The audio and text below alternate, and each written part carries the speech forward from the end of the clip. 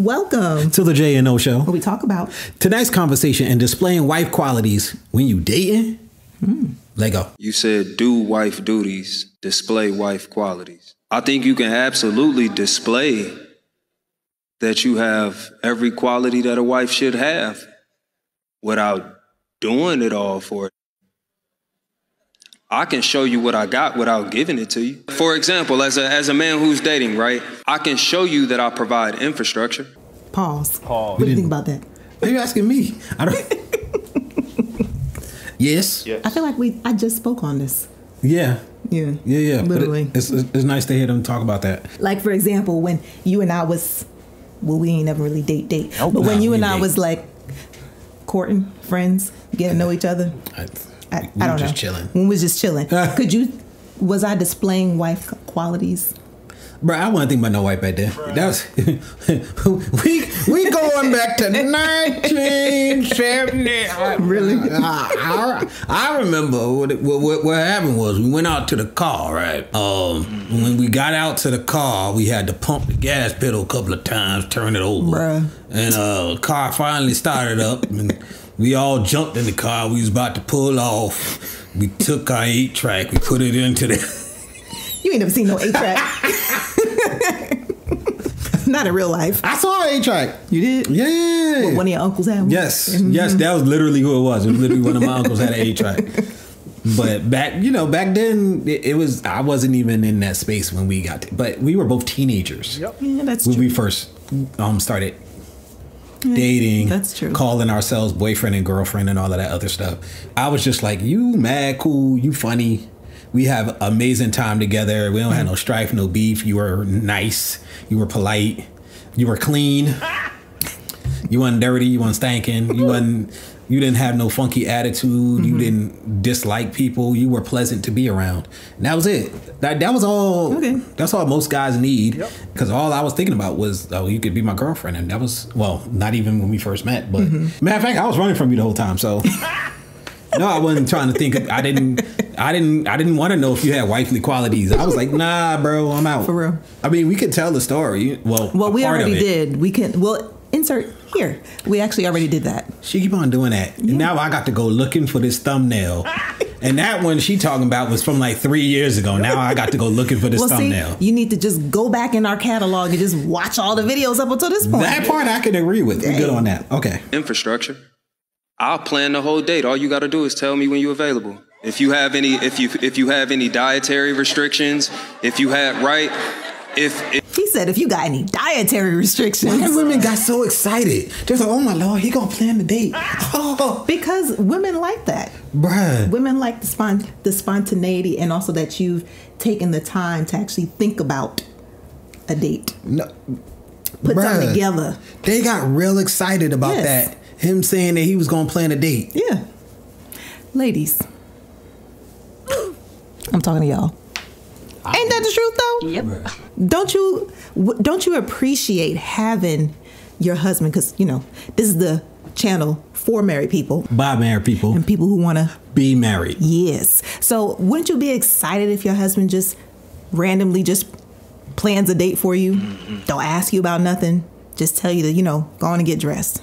Or go on and pack a bag. Overnight bag. Right. Get real excited about that. You see her hand. She doing I'm just this saying. Look, that's how Nala got here, okay? I ain't lying. He ain't lying.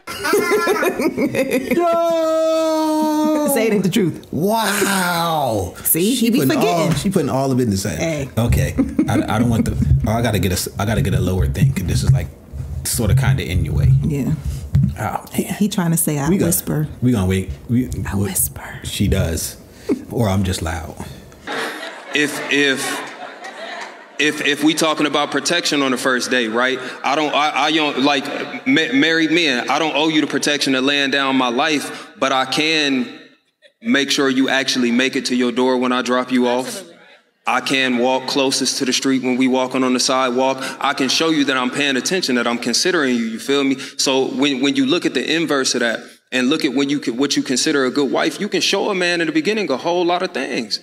And you don't have to center him in any of it, because that's what it means to do wife for a man that's not your husband, is to start to center him in your life. And that's not your husband. You feel me? Like, y'all not a unit yet. So to center him in your life doesn't necessarily make sense, but you can show him a whole lot of sweetheart. Right. You got anything you want to throw in there? I'll let you go.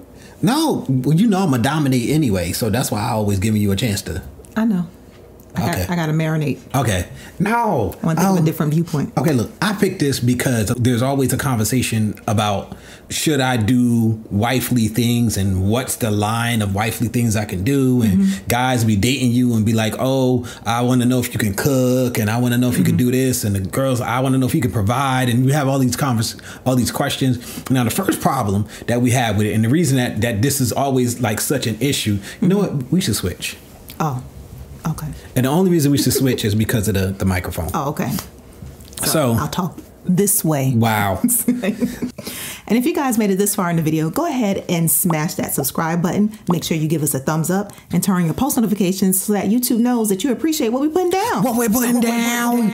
The real issue is that the version and the way that we're deciding to do the dating thing right now is not the most efficient. It's not the best. It's not the best we've ever done. Nope. It's just not. So that's sort of getting in the way, and that's sort of messing a lot of stuff up. We've gotten so used to it that we don't think that there is any other way. Right. A lot of people like dating this way because it makes for a lot of short-term dating strategies. We actually did a video about 2 weeks ago where a guy talks about it, right? Yeah.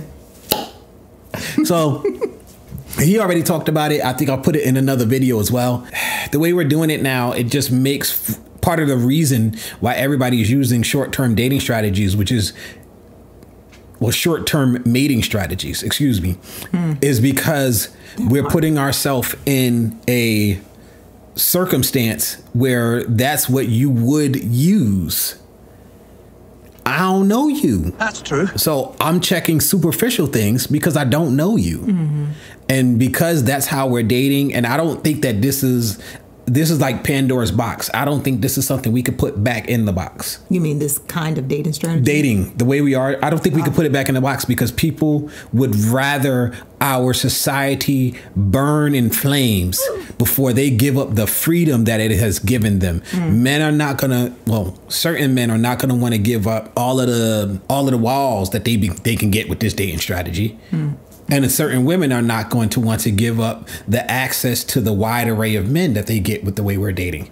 Because if they go back to the way we used to do things, certain women are not going to have access to certain that was a Freudian slip, I guess. Certain high profile men that they would have access to, and certain men would not want to give up the amount of hoo-ha that they can get the walls. This crowd is not going to want to give those things up, regardless of how society is doing it, because we're selfish. We don't think about nobody but ourselves. And it's sort of because America was founded on the pursuit of happiness as opposed to flourishing for the whole society. Like, we don't have the Eastern mentality of we're going to sacrifice for the good of the whole. That's never been the American mindset. The American mindset has always been, I'm gonna do what I gotta do to pursue my happiness. And the reality is we've gotten to a point now where people no longer care how that's gonna affect everybody else. So that's sad. I mean, to be honest, did they really ever care how it's gonna affect everybody else? Only to the extent that it might come back on them. Like, they didn't want to have karma. But other than that, was it really? I mean, there's a group of people who probably have certain religious or spiritual beliefs who would be selfless or try to be selfless. But a lot of people, that's another thing. What? This is why I don't like to get started, y'all.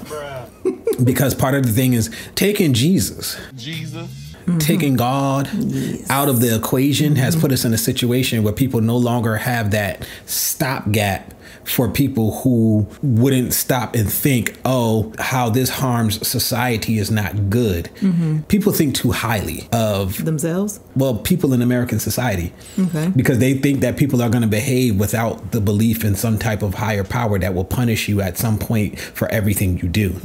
If you believe there's no punishment, most people are going to do whatever the heck they want to do, regardless of how it affects everybody else. Because because the reality is, you know, most people really don't care until it affects them. And a lot of people will only be stopped by religious precepts that you have in place because they're thinking about the punishment. There are a lot of people who will only act like a Christian because they don't want to go burn in hellfire. But for society, it's best that those people will at least be held back, because they at least be like, man, I ain't trying to burn in hell for that. Because if they don't have that, what is going to stop them? True. They're just going to do whatever they want to, and they don't care how it affects everybody else. And that's sort of the position we are in society. That's why the dating market is so bad. That's one of the reasons, because it's also, you know, men are becoming more conservative, women are becoming more liberal. We're taking religion out of it. People have unprecedented freedom, and they wouldn't give it up no matter how it destroys everybody else. We're more selfish than ever. We're more materialistic than ever. There's a list of reasons why the dating market is horrible, and that's just one thing on our list. So I didn't know if you had anything else that you wanted to say. As usual, I dominated the video. So no, I don't think I do. No, nothing new. Like I said, I feel like we just talked about this. We did. And my viewpoint still the same. It ain't changed. Go back and check out these past few videos. But yeah, no, it's just the way how we're doing dating is not working. I think that we need to we need to change that, number one, because it's leaving us in a space where we are just kind of just going through what the guy call it, DoorDash dating. We're just kind of, you know, just picking through like we online shopping for something, you know, for a person. And if the way you date is you're allowing yourself to put yourself out there and giving your all to any and everybody that you date, it's like you're messing yourself up. So when you do finally find the one, you have a lot of baggage that you're bringing along because you have all these failed relationships or situationships that you've been in. So, yeah, I mean, I don't disagree with what he shared. Yeah. Oh, yeah. I almost forgot. Guys, I need you to do me a favor. I need you to hit that like button. I need you to hit that subscribe button. I need you to hit that notification button. I need you to hit all the buttons. Yes. Thank you. Hey, everybody. Down in the description, there are 2 links. One is to a GoFundMe, and the other one is to a video that explains what the GoFundMe is for. Long story short, we have a medical situation with our daughter that we have to pay for everything out of pocket, and we could really use you guys' help. If you have the time, we'd love for you to go check it out. If you have the money, the funds, we'd love for you guys to help. If not, maybe you could send a link to somebody else who can help. We thank you for your time. Thank you. Peace. Press the off button.